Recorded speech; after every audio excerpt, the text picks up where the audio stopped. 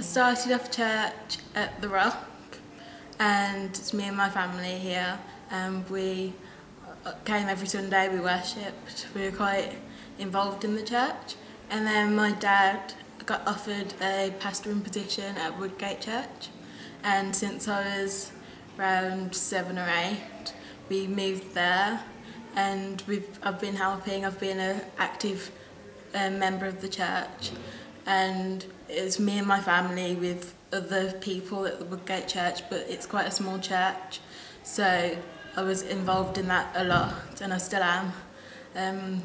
It's quite family orientated, so I never get left out. I never did get left out, so I was always connected to that level.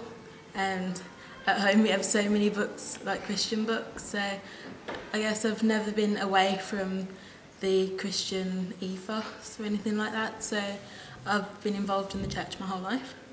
Do you have any? I've had quite a few deep conversations on text messages, WhatsApp, just talking about God and how he loves people. Kind of in hard times when they're struggling, I kind of bring up the fact that God's there, and so I always have that in my mind when I'm talking to people, so I will input it whenever I can. So what's been the hardest part of your walk, or what you find hard? Maybe not having a Christian there in my school all the time, because I used to be part of Christian Union, but it's kind of disappeared as the people who were running it have gone, and then I'm more of a shy person anyway, so it's easier for me to be in groups and then bring it out there rather than have a big thing about it. I don't remember the question now. What's the hardest part? What do you find difficult about the walk? But during my life, I guess it's people being there, kind of not being Christians and kind of saying what they do, but I know that what I'm doing is the right path. So it's just those people just talking about other things, like just got to avoid it and go the right path.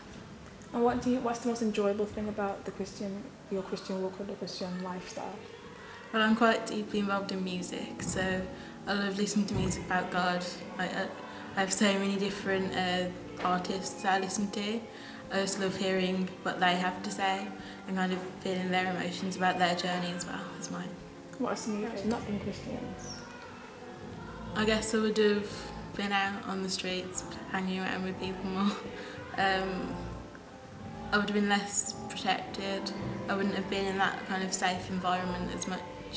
They could have been influenced by alcohol, anything really. I guess it's because of God that I've got the life I have, and it's amazing.